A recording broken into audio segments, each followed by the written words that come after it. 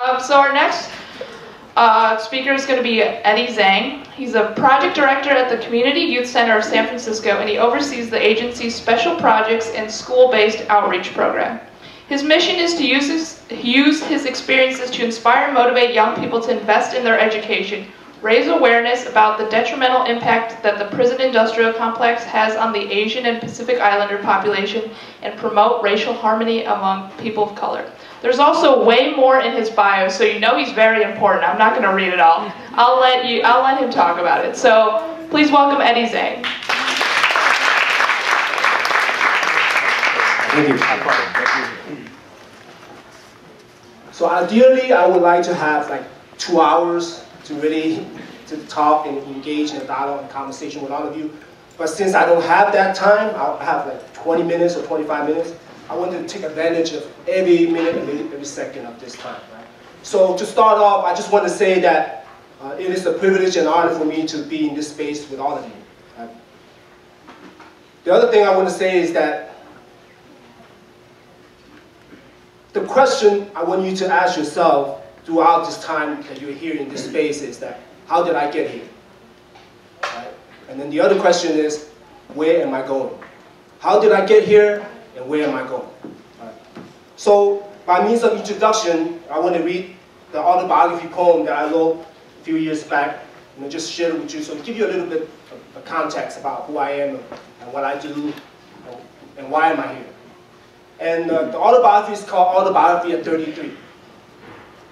So I'm 33 years old and breathing. It's a good year to die to myself, despite being mired in constant ear-deafening screams from the cage occupants, triple CMS, gang validated, parole violators, lifers, 3 strikers, drug casualties, human beings. In San Quentin's 150-year-old solitary confinement, I don't want to start things over. At 33, I'm very proud of being who I am. I wrote to a stranger who said that you deserve to lose your youth and not return to society until well into your middle age, after he read an article about me in San Francisco Weekly. Well, I said to him that 100 years from now, when we no longer exist on this earth, humankind, the seriousness of my crime will not change unless I cannot pay my debt to my victims because I cannot turn back the hands of time. I will not judge. See, whenever I think about my crime, I feel ashamed. I've lost my youth and more. I've learned that the more I suffer, the stronger I become. I'm blessed with great friends. I talk better than I write because the police can't hear my conversation. The prison official labeled me a troublemaker since I dared to challenge the administration for civil rights violations. I fought for ethics studies in the prison college program. I've been a slave for 16 years under the 13th Amendment. I know separation and disappointment intimately. I memorized the United Front points of unity. I love my family and friends. My Shiro, Yori Kochiyama, and young sister named Monica, who's pretty, wanted to come visit me. Somehow, I have more female friends than male friends. I never made love to a woman. Sometimes I feel like 16, but my body disagrees. Some people call me a square because I don't drink, smoke, or do drugs. I'm a procrastinator, but I get things done. I've never been back to my motherland. I started to learn Spanish. Escribir una poema en español. At times, I can be very selfish and vice versa. I've never been to a prom, concert, opera, sporting event, or my parents' house. I don't remember the last time I cried. I sweated with the Native Americans, attended Mass with the Catholics, went to services with the Protestants, and sat and chanted with the Buddhists. My mind is my church. I'm spoiled. In 2000, a young lady I loved stopped loving me. It felt worse than losing my freedom. I was denied parole for the 9th time. I assured Mom that I'd be home one day after she pleaded with me to answer a question truthfully. Are you ever going to get out of prison? You see, the prison industry complex and its masters trying to control my mind, but it didn't work. Because they didn't know that I was introduced to Che Guevara, Yori Kochiyama, Paulo Freire, Howard Zinn, Frederick Douglass, Asada Shakur, Bell Hooks, Maurice Comfort, Malcolm X, Gandhi, George Jackson, Mumia, and Buddha, and many others. I had about 100 books in myself as I was internalizing my politics. In 2000, I organized the first poetry slam in San Quentin. I earned my associate art degree, something that I never thought possible. I self-published a zine. I was the poster boy for San Quentin. Sometimes in the 90s, my grandparents died without knowing that I was in prison. At 30, I kissed my dad on the cheek. I told him that I loved him for the first time.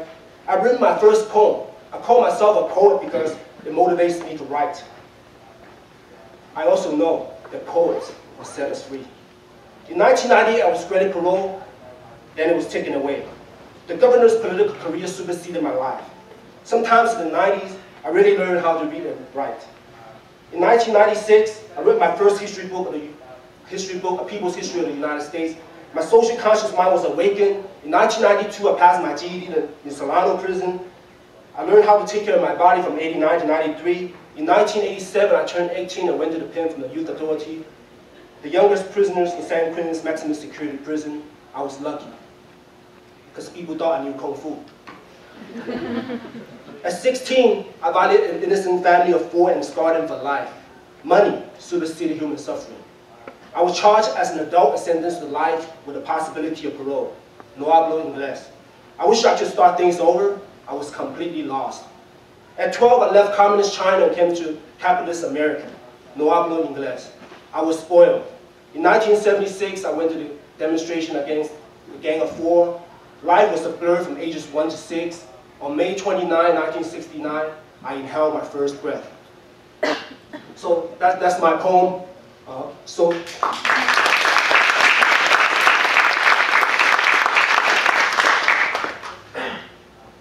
how did I get here? I came here as an immigrant, as Dennis mentioned earlier, when we talk about what generation I'm a 1.5 generation. I came here because my parents, my grandparents thought that it would be better for the children to come over to the United States for a better future, for better education opportunity, better work opportunity, career opportunity. But I wasn't able to assimilate just like any other immigrants who may have been able to have an easy transition from whatever country that they come from. I had a difficult time. You know, as immigrants, we all have to deal with the language barrier, the cultural differences, and generation gaps. And those things really held me back in my life. And I ended up, you know, spending 19 years of my life in the prison system, and also spent 2 more years in the immigration detention center because of the mandatory detention and deportation laws. And so I grew up in prison. So I spent 21 years of my life in prison.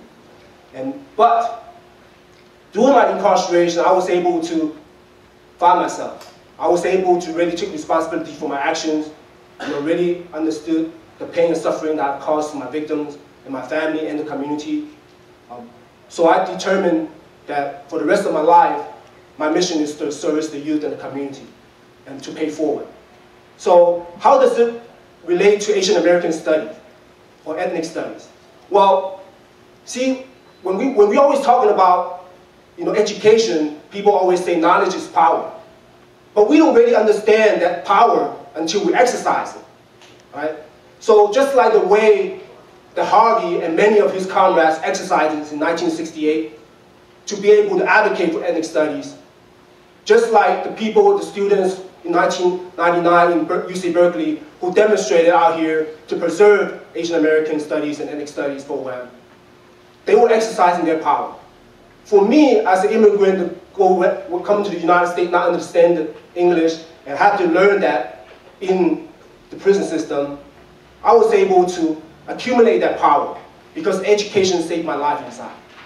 And how does it relate to Asian American study was that I was able to read many other people's histories. Even in the college classes they had in there, I was reading African American history, European history, Latino history, South African history, you know, everybody else's history, except no one's learning about Asian American history and Asian American literature.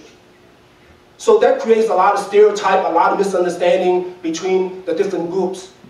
So for me, as someone who became socially conscious, who was able to really think about the conditions, the people inside the prison, but then also thinking about the condition of people who are struggling and suffering outside, you know, the prison, then I realized that we need to have Asian American studies and Asian American literatures inside the prison college program so other groups can learn about it, so we can dispel this type of stereotype and myth and misunderstanding. Right? So myself and a couple of my fellow students, we were able to write a proposal to the people in charge with the college program and advocating for Asian American study classes and also Asian American literatures.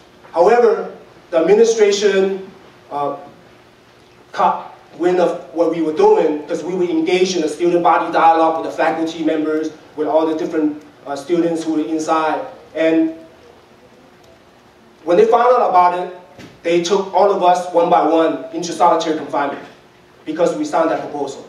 But what they said was that because we were challenging their authority, we were starting trouble, creating a lot of tension.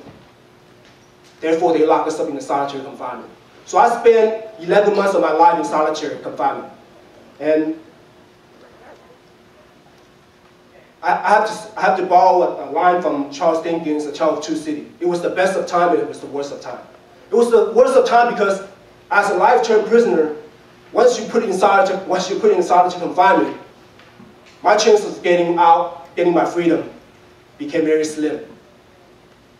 But then I didn't think about that, because when I was signing the proposal, when I was advocating for that with my fellow students, all I knew was that I wanted to advocate for opportunity of education. I want to be able to ask other people to learn about our culture and our history, because that is important. So I never thought about the possibility that I would get in trouble with the administration. The best of time was that the community got my back. The people from UC Berkeley, UC St. Mary's, UC Davis, all the universities around the area, they all came and created a grassroots movement to be able to support us when we were in solitary confinement.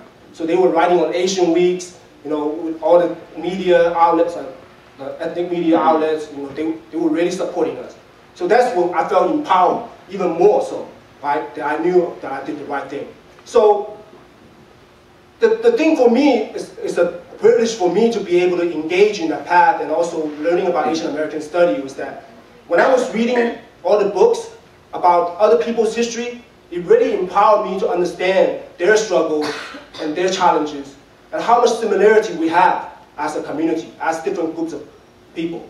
Right? So once I understood that and then I understood my history, then it really opens up my communication with all the people. So for me, a couple of people that I always talk about in the prison system to really promote racial harmony, to engage especially with the African American, was Ryori Kochiyama and Richard Aoki. Right? Those are the two people that I really talked about with the African American, even some of the people who was in the Black Panthers, who was in the different liberation groups, that they don't even know who Yuri Kochiyama is, how her relations with Malcolm X and with the Latinos, with the Cubans, how is she putting her life, how her family put her life out there to really be inclusive and fighting against injustice for all, wherever that is, right? So not exclusive for just the Asian, right?